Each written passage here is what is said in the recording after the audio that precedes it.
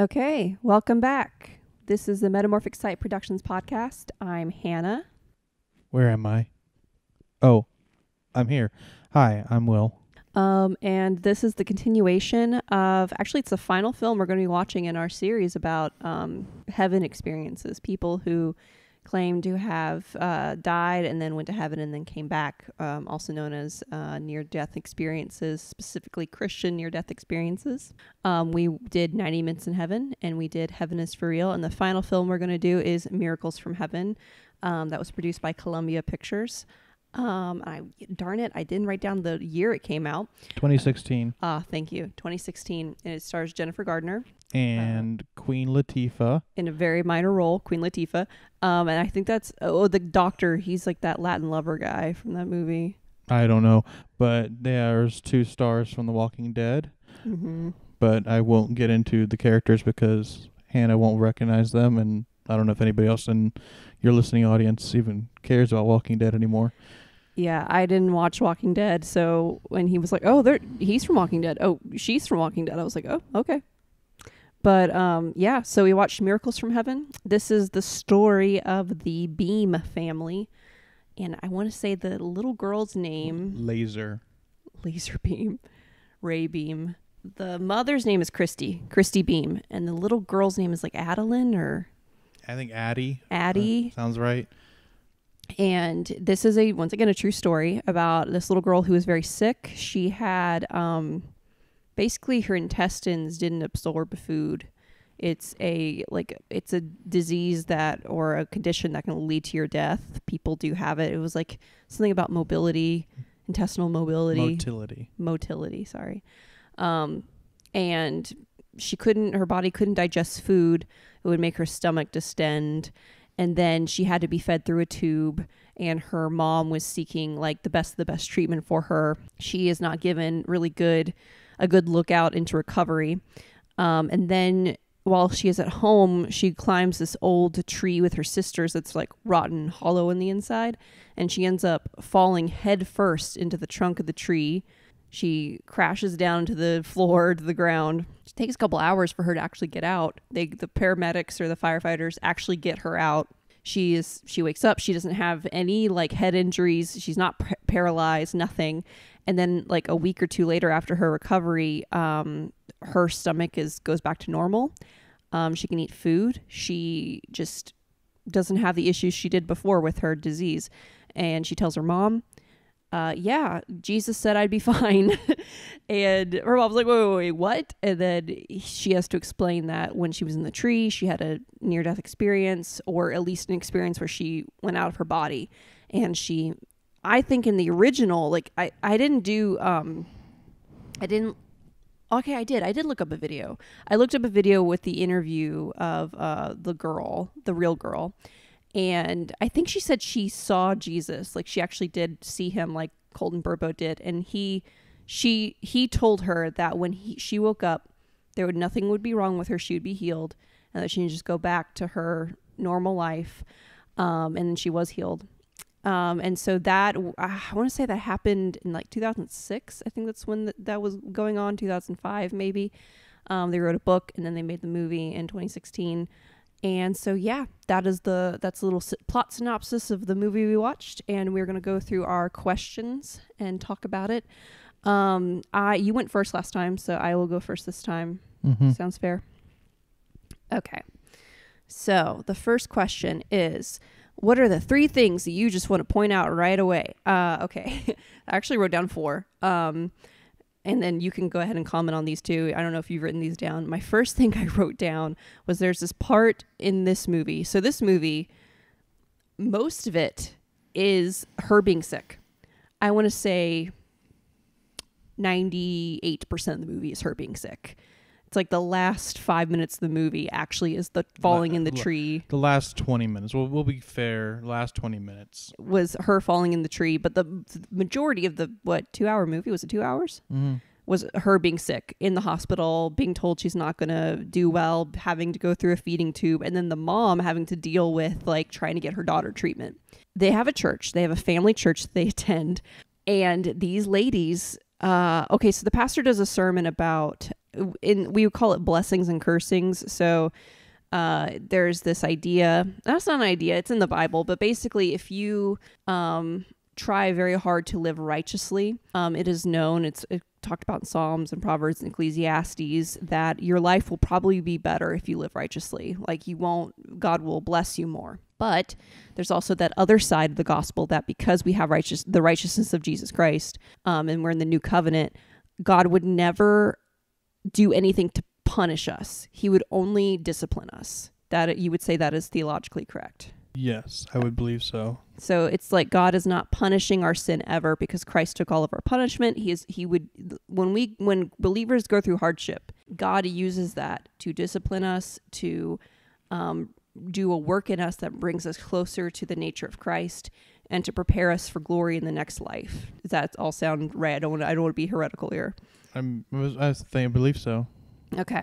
He does a sermon about, if you have something bad going on in your life, you should look to see, are you sinning anywhere? And you should, go ahead and try to get closer back to God and repent of your sin. Which, like I said, that is part of the message. That is true. But people can obviously take that the completely wrong way, which these ladies do. And they come up to this mother who might lose her child and is with a disease that is just completely out of her control, that she is trying to get help for her child. And they say, hey, she has not been healed yet.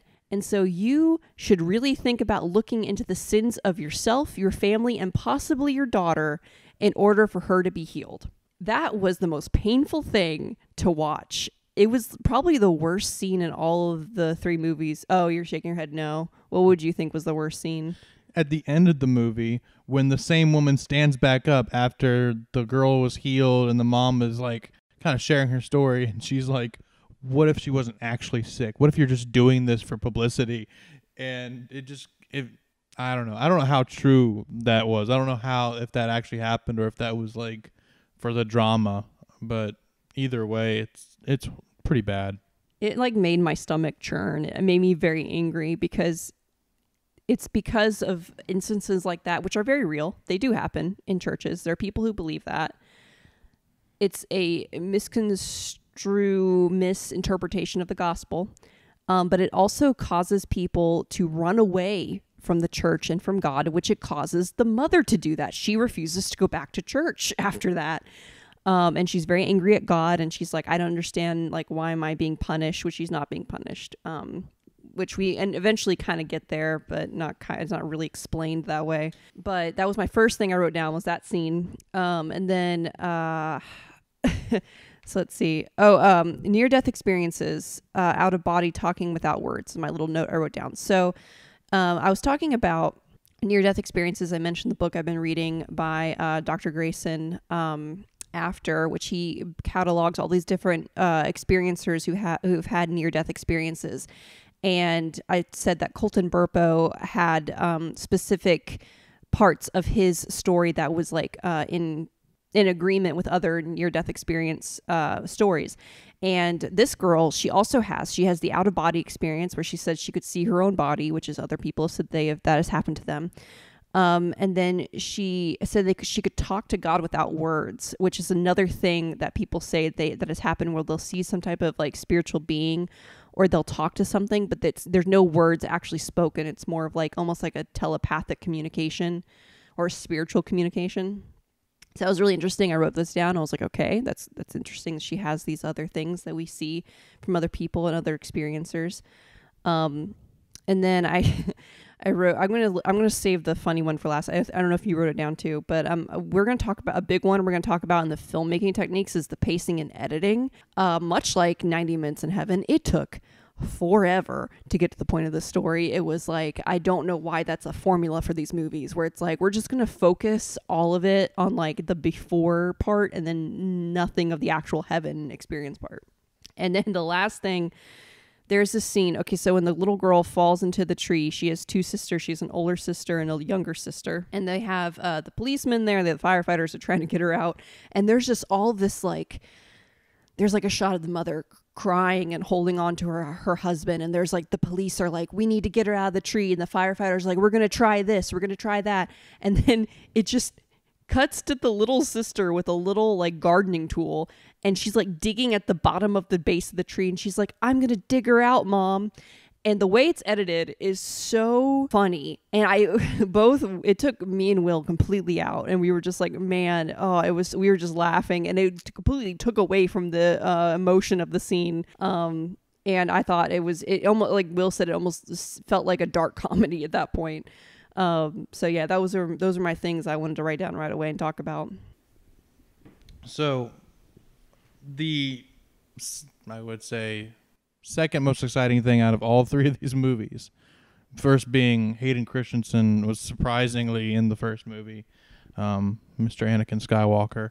But out of nowhere, in the beginning of this film, contemporary Christian band Third Day pops up out of nowhere and does one of their biggest hit songs in this church. And they don't address them as Third Day. They just Mac and the gang or Mac and the band, and, you know, multi-Grammy winning, Dove Award winning band that's been around for 20 plus years, staple in the Christian community, is in this film, makes it watchable because you're like, oh, are they going to come back?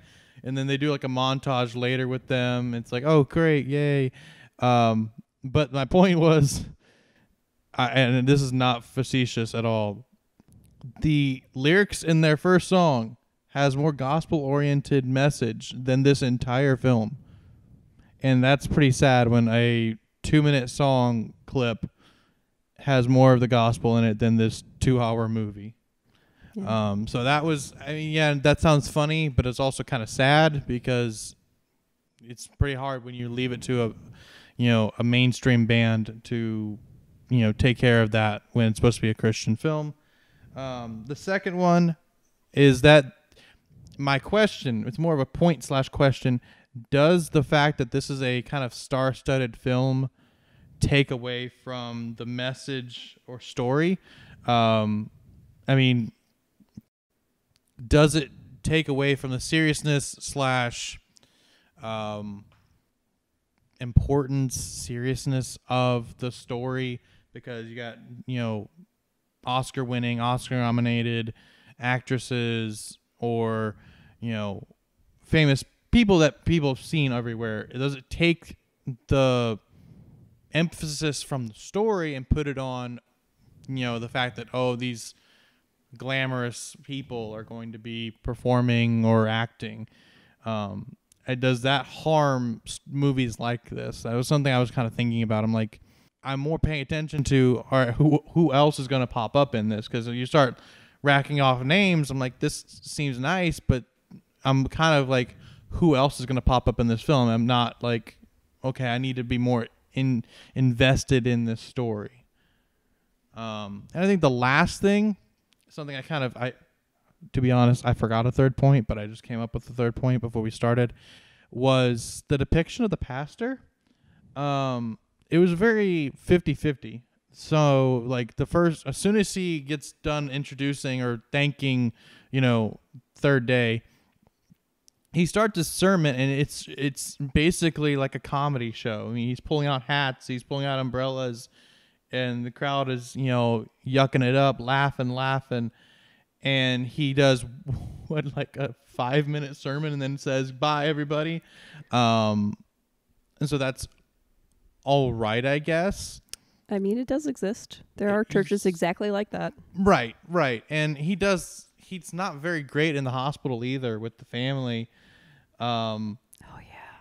The Angry Birds part. Oh, yeah. He's sitting there playing Angry Birds. His in all intents and purposes, his flock is suffering. He is supposed to be attending to their needs, and he's sitting there talking Angry Birds with the little girls. Now, I get it. He's trying to keep the little girls occupied, but it feels so out of touch. It feels like he just got his pastoral degree the night before, and he actually just didn't study for anything. He just kind of goofing around. Now, when she comes back to the church, the mom comes back to the church, and he's like, hey, I heard what those women said to you. Your husband said this. He does do a pretty good job of, addressing that in the sense like, hey, they're wrong. That's not what they're supposed to be doing. And actually you left not because of that, which is good. He kind of he used discernment there, but there was barely any gospel, anything coming out of his mouth. And so I was like wishy-washy. I'm like, he's pretty good with people, but that's not his main job. It's not his main job to be good with people. I mean, leave that to a entertainer on a cruise ship. He barely said anything about the gospel. So those are my 3. Yeah. Okay. So talking about before we move on, I want to say, remember I thought the pastor was Todd Packer from The Office, and you're like, no, he's from Walking Dead. What character did he play in Walking Dead? To try to stay away from details, there's a moment where there's a character who's kind of lost his mind over the impact and stress of the loss of his family, as well as the whole like zombie apocalypse.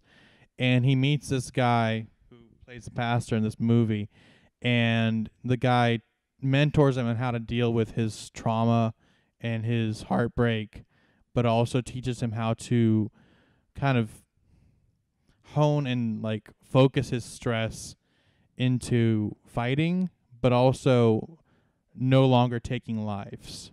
So he was going on like this trek of like killing anything he saw, whether it be a zombie or human, and this guy talks to him about the sanctity of life and protecting and preserving life. And so he's only in 1 episode, but I really like his character because he kind of brings some humanity back to the show. Do you think that... Hold on, just to make sure my levels are okay. I think I know what your question is. And yes, he played the part in The Walking Dead way better and almost more Christian-like than he plays the pastor in this movie. Well, kind of my question, related. Do you think that the people who made this movie were like, this guy in The Walking Dead, like maybe he auditioned, maybe like his agent knew the people who were making the movie, and they were like, oh yeah, like he was that character on that episode, and that's what we want for this movie. And he kind of didn't, and that is probably not the actor's fault, because obviously he can play that. It's probably the director's fault at that point of, an actor is given direction and given material, and that's what they have to do. But it's interesting that you already saw him play a character that is pastoral in a way that was, I don't know if you would say that character would be pastoral in that way, shepherding, but maybe not. Yeah, he was almost, if he had Christian qualities, but without calling himself a Christian. Yeah. Okay, so the second question. What did you like about the filmmaking techniques used? Not what did. What didn't you like? What did you not like about the filmmaking techniques used? Okay, so the number one thing was the editing. So we actually together were like, we came up with a way they could have edited this movie that would have made it feel much more succinct and together, and it was very simple. So in the beginning of the movie, we just get a narration voiceover from the mom, and the mom talks about miracles, and she's like, what is a miracle? Like, and she kind of goes into the definition of a miracle. And it's just establishing shots of the family farm and like shots around of like the cows and the chickens and things like that. What I think they should have done is they should have like when we said about this, they should have had a preview of the accident of the little girl falling into the tree. And that would have led into like basically like a time jump. So it would have been the beginning, it would have been the girl falling into the tree, and then it would have maybe had like a title card being like, a year earlier or whatever, to explain that this was before that this was a time jump in a time flash forward. That's what it's called, a flash forward, like a flashback. They would do a flash forward in the beginning of the accident. Then it would lead right into the mother's voiceover about miracles and things like that. And the reason why is because at that point, the audience now knows, okay, at some point, the little girl is going to fall headfirst into this tree. And I don't know how that even connects to the story at all. Because it's like, okay, and then she starts going on about her being sick with the stomach and everything like that. But we would know at that point, the tree is involved. There's an accident that happens, like, that would be in our minds the whole time. And then when it actually happens, everything would kind of be wrapped up. They do not have that. That's a suggestion that we came up with. That's something that if I was editing this film, I would probably have done. Yeah, I was just reading my notes. It's just that I felt like it would have helped exponentially with the pacing of the film. It would have helped like close all of the ends together and made it so much more streamlined and cohesive. And we would have had much more of a focus on the actual experience of the little girl going and seeing God, because we would know that something happened with that tree, and then something connected with her sickness and with her illness. And then at the end, when it's revealed that she was healed, it would have been a much more well-rounded way of doing things. My second part for this is Queen Latifah seemed really random. It was kind of nice. She had a nice character, but she just seemed like she came out of nowhere. We were just sitting there and Queen Latifah showed up and I was like, okay. And she was only in the movie for a collective of like 10 minutes, maybe less. And then I wrote, there's a strict formula to these films, which I finally have found after watching about 3. I don't know if there's any more films about people who went to heaven. These are the 3 big ones that I know about. But they all have the same formula and the same like outline. And so it starts with like a church. They always have a church community that they are a part of. The family is a part of. There's a medical emergency. There's a lot of drama in a hospital. And money that's connected together. The heaven experience is revealed, and then there's a church sermon about the experience, and then there's deniers or acceptors. And then the movie is normally not about the actual person who experienced whatever they're going through. 90 Minutes in Heaven was a little different about this, but it's really like about a person that's like outside of the experience. It's like trying to figure out this loved one's experience and why they're different. And it's not so much about the actual person who had the experience. So those are my things that I said that I did not like about the filmmaking techniques used. And I don't know if the last one was really I did not like it. It was just a observation I saw. So what were some things you did not like that they did? Spacing definitely for me. A lot of the scenes in the hospital and with Queen Latifah and trying to maintain some normalcy in their family were I get it, they were important, but it also felt like they were stretching things out a lot. Like, I really didn't need to see the fact that the dad came home and he had been working, he had made it clear earlier, working 2 jobs, extra hours, and then he comes home to say hi to his daughter, and his daughter, gets all angry at him and huffs off to bed. And I'm like, there's no need to show that, except that you're just showing tension at home. Because first off, it was already made clear that he was going to be working hard. But then right after that, they're like, oh, now we're going to put everyone on a plane and head up to see the mom in Boston, and they're in Texas. So it goes from she's upset and she's struggling and the dad's struggling to, okay, everybody, let's get on a plane and go.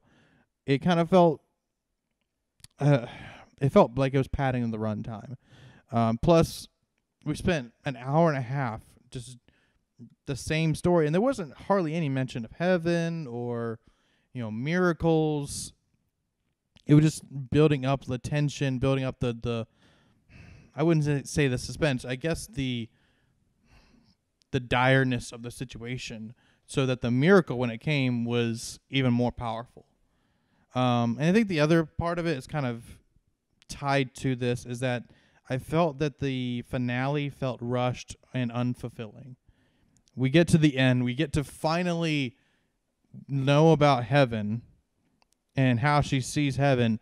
And it's the last 15 to 20 minutes of the movie. And they have the whole, the girl is in the tree for like 5 minutes. She gets to the hospital. The doctor comes out. He's like, I've never seen this before. She fell in a tree and hit her head, and she was completely fine. And everyone's like, oh, wow. And then she casually mentions heaven to her family. They're like, oh, wow. And she's like really nonchalant about it. Then it cuts to them in the church. She's giving her little, the media's all there watching. And then it cuts to the family having pizza, and then it's done. and Because it's the super family having pizza. it's super rushed, and it doesn't. There's no, hey, let's talk about the fact that your daughter said she went to heaven, or the impact that this is having on your daughter who spent so much time in pain and agony, and now she's freed from that pain and agony, and she just like shrugs her shoulders and moves on with her life. And I'm like, there's no gravity to that at all. And it made me observe something too. At least actually for all three of these movies, nobody's like super psyched that they went to heaven.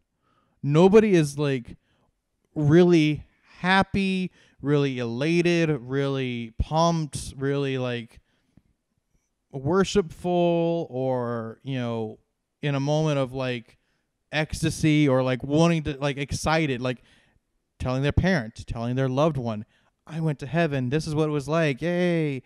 It's like the two children were very meh about it, like totally went to heaven, talked with Jesus, talked with other relatives, people that don't exist in this reality, saw another plane of existence, kind of meh.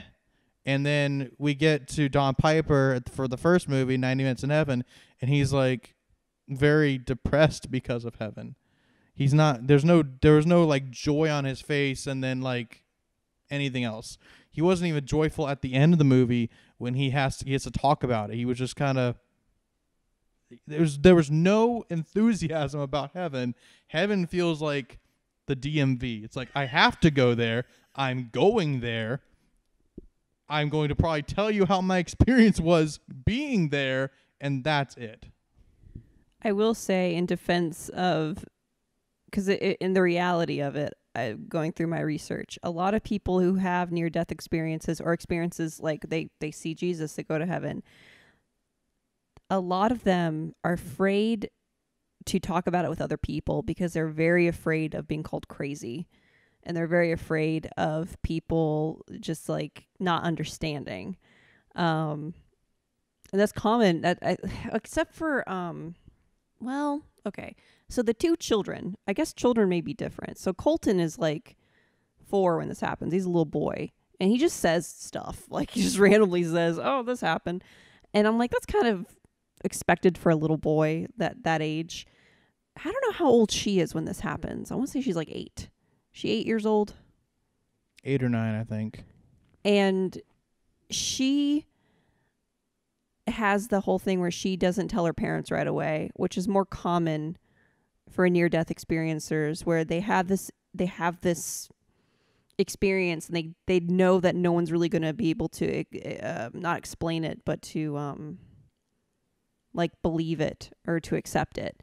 And so they don't really talk about it. And that's the same thing with Don Piper. His friend is the one that was like, the next person you tell, if they say, tell me more, you need to go out and like tell the world about it. And at the interview I actually saw Don Piper, he said, I wrote the book because I wanted people to stop asking me about it.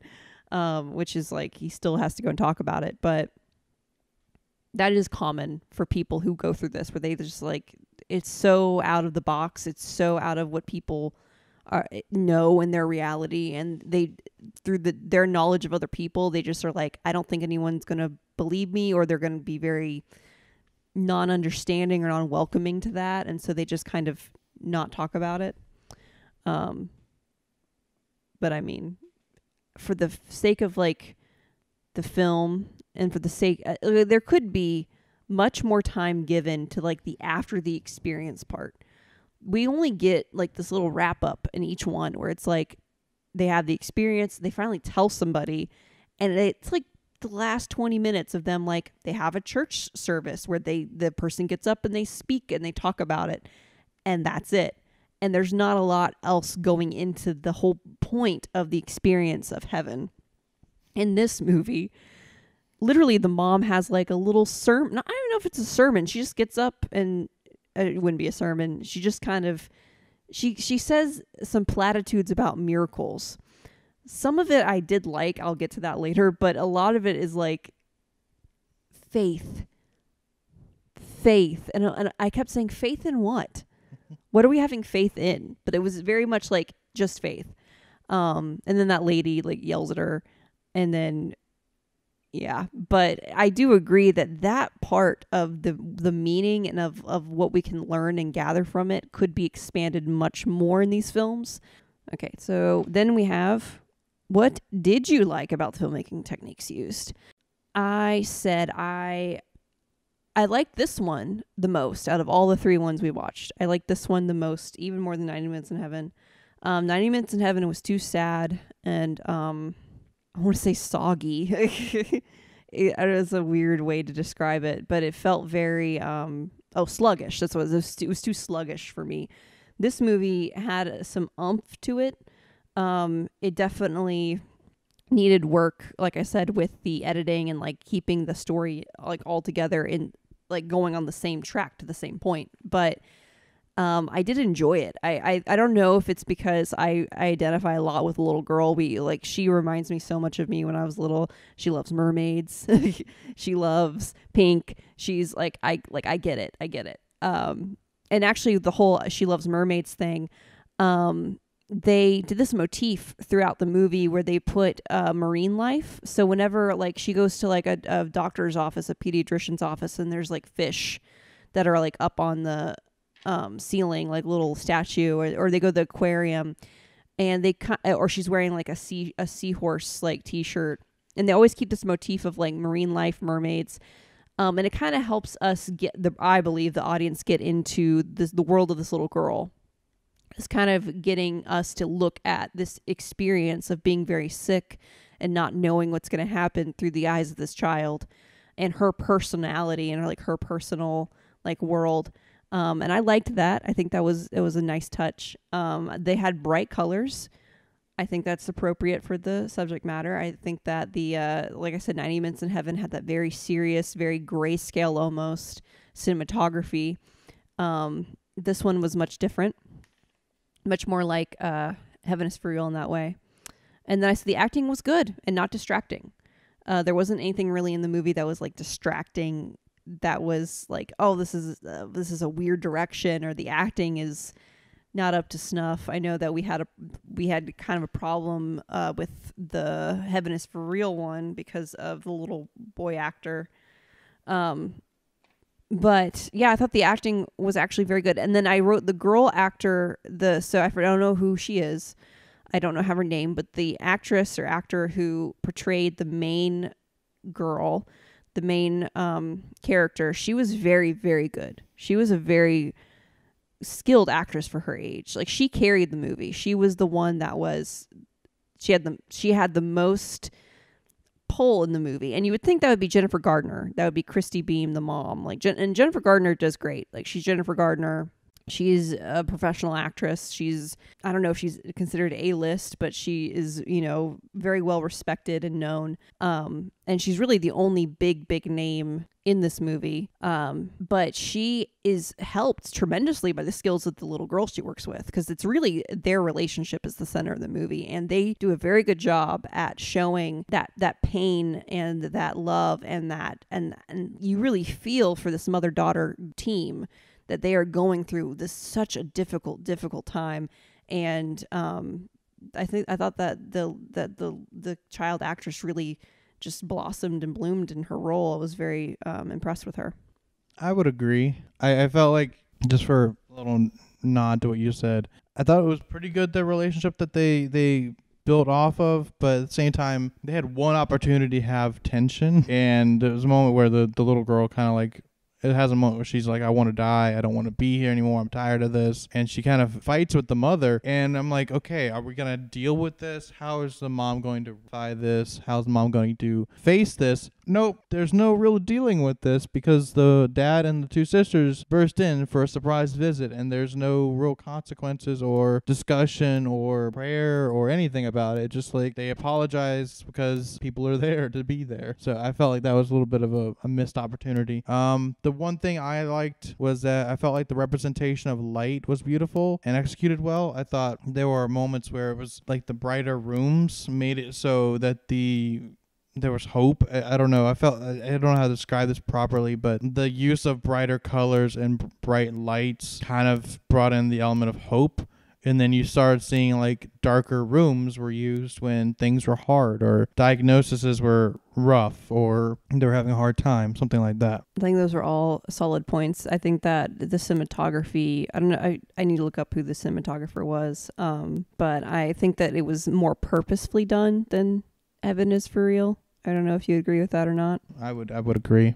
Yeah. And I feel like 90 Minutes in Heaven was very stylistic. They were like, we want this style throughout the whole film. And it wasn't so much story motivated. I mean, I understand that like they showed Earth as like more gray and kind of, like I said, has kind of like a soggy feel. And then Heaven was very bright and the contrast to it. But we already talked about that in that podcast. But yeah, I felt like the cinematography in this one was very possibly story motivated and definitely in some scenes. And like I said, it was pleasant to watch. It was very nice. Okay, so what did they get wrong in the message of the film? Okay, so really we're talking about at this point that wrap up service sermon speech that they do, that Jennifer Garner gives. This is what I mostly focused on. She says miracles are God and God is forgiveness. And I think you have that written down too. So we're both going to say something on this. So the film barely mentions God or Jesus. They vaguely talk about faith and they don't really specify faith in what. They're just like, have faith. Keep your faith. And I'm like, okay, what are you having faith in? The dad, so there is a part in the movie where Anna is in her room and she has a roommate and the roommate has cancer. And I think her name was Haley. She's a little girl. Anna starts telling her about the faith that she has because of her belief in Jesus. So she says, I think I might die from this. It scares me sometimes, but I know that God is always with me. And tells that to Haley. And Haley is really receptive to it. And she ends up believing, I believe, in Jesus at that point. And it's a very simple, like, probably faith at that point. She's a little girl. All she knows is that Jesus loves her. But it's revealed later that her father comes to that speech that the mother gives, reveals that Haley passed away from her cancer, but that she had this new faith before she did. That is a great part of this movie. It shows how such a little instance of sharing your faith and sharing the gospel and sharing Jesus with people, what a ripple effect it can have, how God can use it. I thought that was a great aspect of the film and that it was very good and they did get that correct. I thought that was a good aspect of the film that was very hopeful. But when the father is saying this, like when he's telling, he comes to the speech that Christy Beam is giving and he stands up and he says, hey, my daughter was a believer, but she died. And he says that Anna gave his daughter peace. In a way, like I understand that he could be meaning that like through her sharing the gospel, she gave peace to Haley. But it would have been more accurate to say that Christ gave her peace, that her faith in Christ gave her peace. But I did say, okay, this guy could not be a believer yet, or he's a baby believer, which he's getting this part wrong. And like, I mean, that does happen. Like people who are just new to the faith, they don't get intricate details completely correct all the time. So I was like, but in the movie, it did come off very strongly that it was like, oh, it was Anna who like did the good thing and not Christ, which is a problem. Oh, and then big one right here.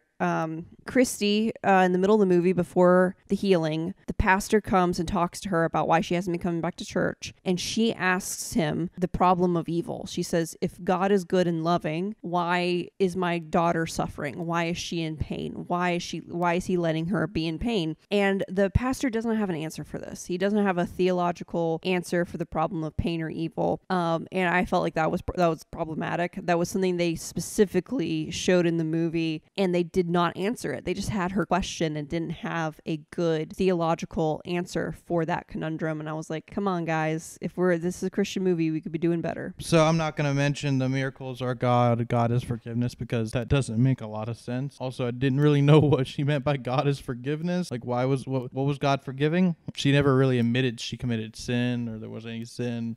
So it kind of made it almost like those women are right. She didn't want to admit it. It kind of felt weird. I said faith is made into a flippant, meaningless term. It just kind of thrown around like if I said sausage and just like go eat sausage. I love sausage. What I mean by that is that it's just another word. It's just another word that everybody kind of semi-understands. but nobody really asks a lot about. It's like sausage.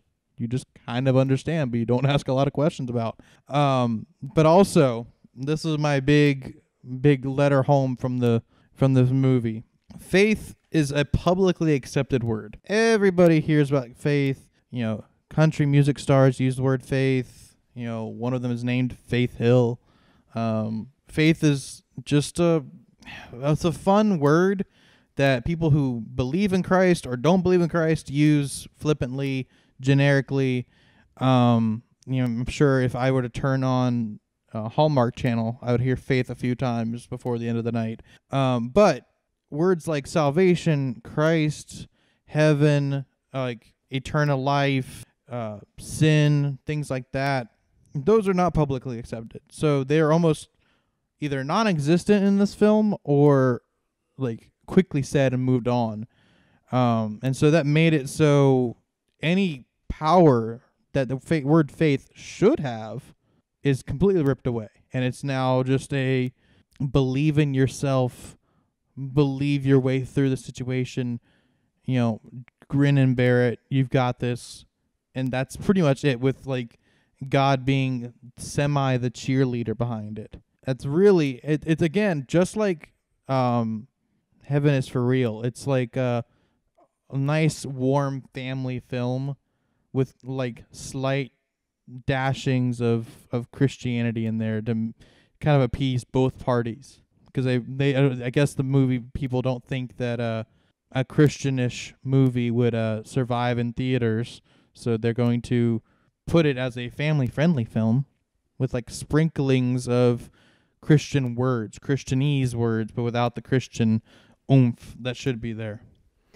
This film felt very culturally Christian in the way of like when people associate American family values with Christian values, even more so than Heaven is for Real. I guess it's because they own a farm and they're from Texas and they have that kind of that, you know what I'm talking about? The yeehaw, God and America. Guns. God and America are just like tied together at the hip. God, guns, Ford trucks, barbecue, steak, Billy Ray Cyrus, trying to think of other things, fishing, professional wrestling, professional football. It's like the synonyms of Americanese family values and whatever is acceptable version of Christianity that could be dashed into this film.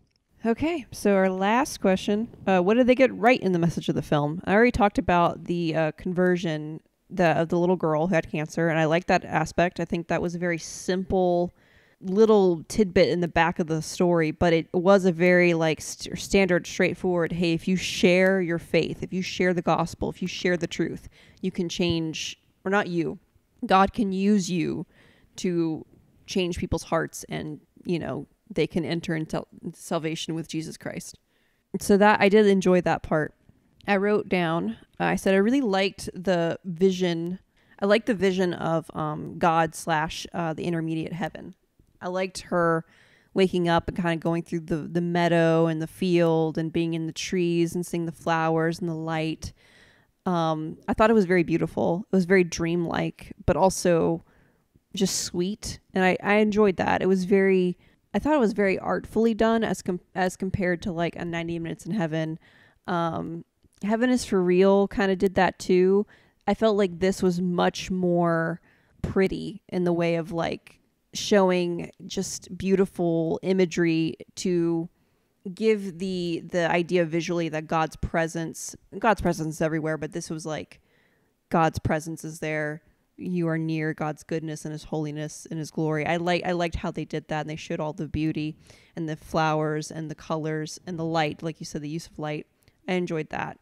Then there's one part in the speech, like I said, the wrap-up speech they have to give at the end. Don Piper's wrap-up speech. Short, to the point, completely pointless, but concise. You all prayed, and now I'm here. And that's it, but it had nothing to do with the gospel. Go ahead. Sorry. I just noticed this is the second movie that was they were from Texas. She says something in her speech where she says that, how do we define a miracle? And she makes this quote from Einstein that says, either you can live your life like nothing's a miracle or that everything is a miracle. And they start showing things that happened in the story that she now sees as miraculous, which is like at one point, there was a guy that her family is trying to go get on a flight to go see her and the little girl Anna, and they are running out of money because of all the hospital bills and everything they were doing, and they're just trying to get this flight to go up there, and their credit card is being declined, and the guy who is handling their flight tickets realizes that this is like a dire situation, and he has a problem, I'm putting air quotes up, with his computer, and he's like, oh, I guess I'll have to manually issue your tickets, but really he helps them get on this flight so they can go and see their daughter and their sister. And that was mentioned as like a miracle, which is this man's kindness of helping these people. And then Queen Latifah's character, who is this friend they make in Boston, who helps them and gives them a little tour of the city, and is just kind of like a friend in this time of need, is considered a miracle. And then the woman who works, so the mother is trying to get her daughter into this special pediatrician, and the mother talks to this lady who is a receptionist, and she says, my daughter, I've been trying to get her in here, we're on a wait list. And she just tells her, like, I really need help. And the receptionist actually does go and talk to the doctor and says, hey, like, this is a case I think you need to look at. And she's considered a miracle. And at that part, I'm like, yes, in a way that God uses people. God definitely uses our faithfulness. God definitely uses us being kind and generous and loving to everyone to work out like miraculous things in people's lives. And so I like that point. I was like, okay, yeah, I think that gives so much incentive for us to be even more living like Christ day to day. Now, these people, I don't know if they were Christians. It's never confirmed or denied that they're Christians in the story, but it's just showing that living out a life that is glorifying to God and a life that is full of, righteousness and kindness and love, and that is indeed miraculous, and it is indeed something that that brings him glory and brings him joy and brings him what's the word I'm looking for? I guess, yeah, brings him glory. That's something that brings God glory. And that's when we as Christians can definitely shine by living that way. And God can make miraculous things happen through us in that way. Sorry, that took so long to say because I was distracted. That's all right. I guess my one positive thing from the message is that the influence of Christ and his followers can, not saying exactly it was exemplified in this film, but can bring hope to a dying and sick world. They give like little glimmers that Christians can make a difference, but for the most part, it's the Christians that let her down. Her husband says he's already doubting his faith. The pastor doesn't have answers for her. Her church body is questioning her like legitimacy of the incident at all. And so she's seen praying a few times, but I guess if you're willing to really like dig in just a little bit, you can kind of get the message that, God and his followers and his people can help guide people to hope in times of crisis. But overall, like if you were to take the church out of this, like literally the physical church scenes, and remove them from this film, there would be almost zero connection to God at all. And it would be, and you wouldn't really know it's a Christian film. The only reason you know it's a Christian film is that it's got Third Day in it, and it takes place in a church. And once again, I will reiterate this. If you go and see this film, Third Day has the most gospel-centered message that this entire film will present to you, and it's in a song that was on the radio for several years. So, just saying, if you really wanted to, skip the movie, just listen to the song. What was your initial reaction when you started hearing the song? You're like, oh, and then you saw that they were in the movie. What was the first thing that was like? the initial reaction was like, oh, great, they were able to get licensing to use contemporary Christian music. Okay, that's fine. But then, oh, it's legitimately, I'm not a big fan of contemporary Christian music. I feel like sometimes it's real hokey and real cheesy and like devoid of most, not only messages that are deep, but also like relevant application problems and situations that apply to our actual individual lives, that people deal with emotional trauma, physical trauma, struggles spiritually, and sing songs about water and flowers don't really do anything. But Third Day consistently since I was a little kid has been really good about the gospel, but also a unique Christian contemporary band with like a country rock twist. And the lead singer's voice, Mac Powell, is phenomenal. It's real fun. It's real good. So getting to see them, I'm like, great. I could shut off the movie now, and I would have gotten way more value than sitting through the 2 hours and really having to like strain my eyes a little bit. But I'm glad they put them in there. I'm glad I got to see them. I have the utmost respect for the band. But I also felt like, and our pastor said this on Sunday, why were they even in there? I mean, I doubt it was for a paycheck. I think it was because they either believed this girl's story or wanted to support this girl's story. But they were the best representation of Christ in this film, and they were on the screen for 2 minutes. So they have a song about miracles. And they didn't play it. They didn't use it. They didn't use it. I was like, well, missed opportunity. I don't know why they didn't put that in there, but they did have that song Collide in here. I was like, is this a Christian song that you and I collide, do, do, do, do? They have that in the middle of the movie, and I'm like, is this what? I'm like, when I'm walking in a Walgreens right now, like shopping for toothpaste. Another thing, like, did you feel that Jennifer Garner was like supreme, like Hallmark / Lifetime female lead? Like, it felt very like she was in that element. Lifetime more so than Hallmark. So Hallmark leads tend to be the dairy aisle at the local IGA. There's nothing really beyond cheese.